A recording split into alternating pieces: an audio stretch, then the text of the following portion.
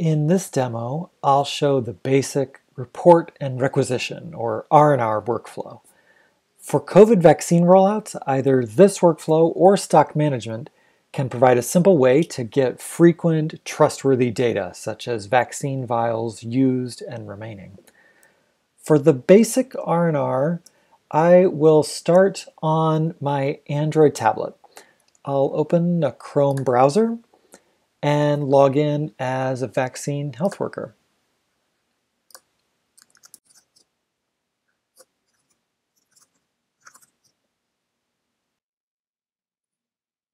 And here on the OpenLMIS dashboard, the menu items are determined by my account roles. I'm going to show the basic report and requisition workflow that can support COVID vaccine rollouts. So I'll navigate to Requisitions, Create, and Authorize. And it knows which facility I'm at. If I were at a warehouse serving more facilities, I could choose.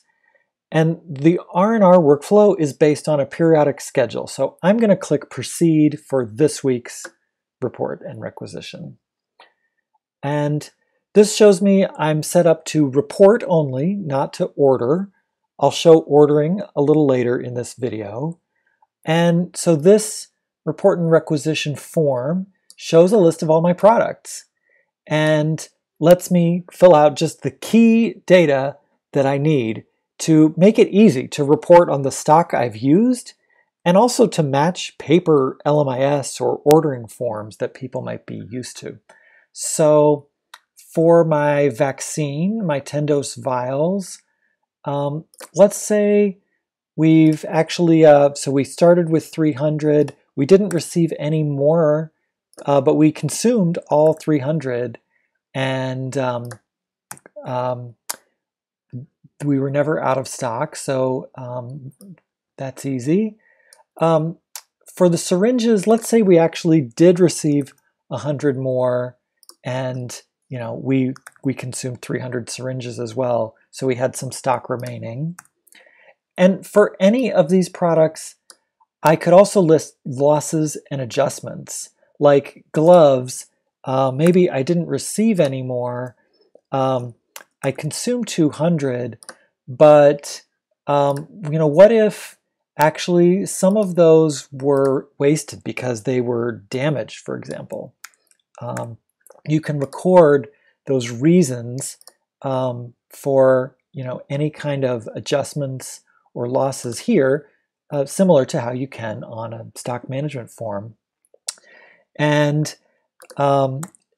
overall, this form makes it easy to say, what have I used and what's left, which is the key data for quick rollouts of COVID vaccine programs.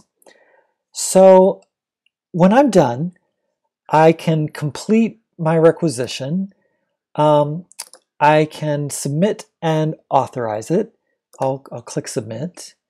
And by the way, when I'm filling it out, it's okay if I work offline or if I lose internet. I can work on it offline, but you do need to be online again when you submit here at the end. Okay, and that's it. My requisition was submitted. My data was sent off. It's now visible in dashboards. It can be configured to go through an approval workflow or be converted to an order or shipments. But what we just saw is the basic R&R workflow that can support COVID vaccine rollouts. It's simple.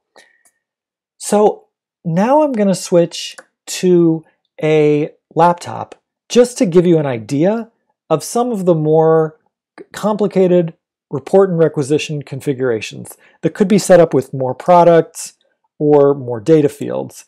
So here in my Firefox browser, if I'm a warehouse clerk,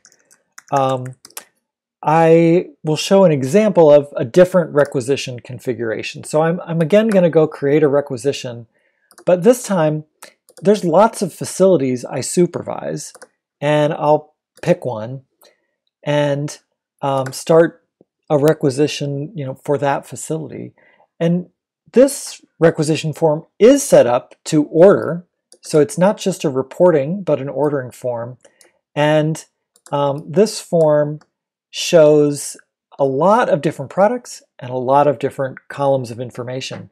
So here's a number of different vaccines pre-populated with information it already had from previous reports. And this has many different columns that are all available in OpenLMIS and totally configurable. Which ones you want or don't, which are required or optional, what order they appear in. It's very flexible. So in this case, you see it has some auto-calculated quantities for ordering, and I can override that and decide, I do want to order 1,000 of this vaccine and give a reason. But I don't have to fill in any of the rest. I can just go with the default quantities. So this is one example of the kinds of additional data and additional options you could set up a requisition to work with. So I'll submit the rest and it'll automatically fill in everything I didn't manually override. So requisitions do give you many different options, and there's also a way you can use requisitions with stock management together to have the R&R automatically filled out based on the stock management data that you'd already collected and make ordering as simple as pushing a button. We have a demo video that shows that configured for COVID products and other demo videos that show different requisition capabilities. So I'll just wrap up by saying, remember how simple the basic R&R is on its own. A simple R&R or the basic stock management in our other demo video, those are two ways to get started tracking COVID vaccines easily with the most important data points that feed into dashboards and can grow over time to fit more advanced supply chain processes you might have. So thanks again.